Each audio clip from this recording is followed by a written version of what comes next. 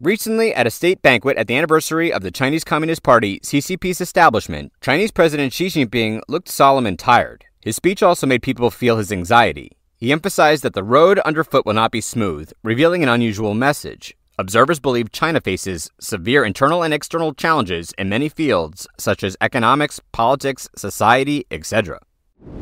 Xi Jinping warned, tough times ahead. Political observers have noticed that, as a supreme leader, Xi Jinping usually only gives speeches in years ending in 0 or 5. In the past 10 years, he has given a total of 2 speeches. The rest are speeches by former Prime Minister Li Keqiang. But on this 74th anniversary, not a year ending in 0 or 5, current Prime Minister Li Keqiang did not speak. Furthermore, from the footage released by state media, Xi Jinping can be seen as having a stern expression, and some people who should have not been present were absent. For example, 2 close confidants that Xi promoted after the 20th National Congress, former Foreign Minister Qin Gang and Defense Minister Li Shangfu, were both absent. Former Defense Minister Wei Fenghu was also not seen. On October 2nd, RFI published an analysis saying some experts believe Xi Jinping's speech was a warning, showing that he is facing the risks and challenges of internal and external troubles and is under pressure. China is facing difficulties internationally after many years of confrontation with the U.S. Domestically, its economy has recovered slowly, the youth unemployment rate remains high, real estate prices have declined, and people's assets have seriously shrunk. The arrest of Evergrande chairman Hui Ka-yan is also one of the latest bad omens, and several CCP high-ranking officials disappeared one after another, showing the internal affairs of Xi Jinping's regime are not as stable as the outside world imagines. Among all the problems at home and abroad, analysts generally say weak economic recovery is the most significant difficulty facing the Xi Jinping government. There is a general perception that China's economic growth rate this year will not reach the 5% annual target set by Beijing. Japanese investment bank Nomura Holdings slightly raised China's GDP growth forecast this year from 4.6% to 4.8% on September 28, but the growth forecast for 2024 remains at a low level of 3.9%. Nomura believes, due to the impact of the real estate market, weak exports, and weak private enterprise confidence, China's economy will continue to stagnate or even worsen in the coming months. According to statistics from Taiwan's CNA, at least 76 international financial experts and 6 multinational investment organizations agree that China's economic growth rate in 2023 and 2024 will be lower than expected. In the current situation, Xi considers economic issues a top priority.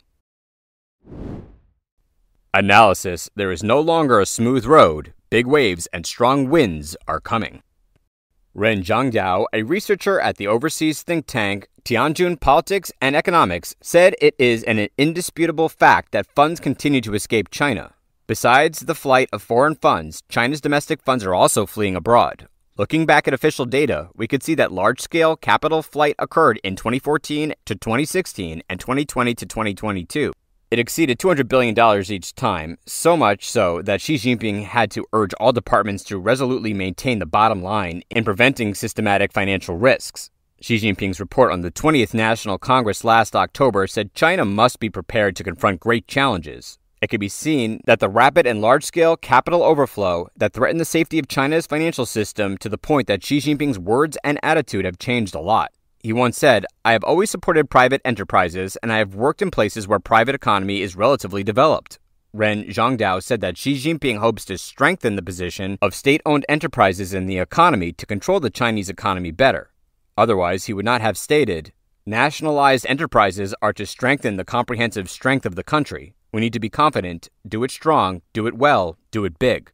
In Xi's mind, political stability is an essential prerequisite for China's economic development, so he tries to ensure political stability by strengthening control over state-owned enterprises. Because, after all, officials of state-owned enterprises also have administrative ranks and are even appointed by the CCP Central Committee. In Xi's view, this strategy is necessary because the Chinese economy has developed to a stage where it must be more unified and orderly to cope with what he calls massive changes not seen in a century.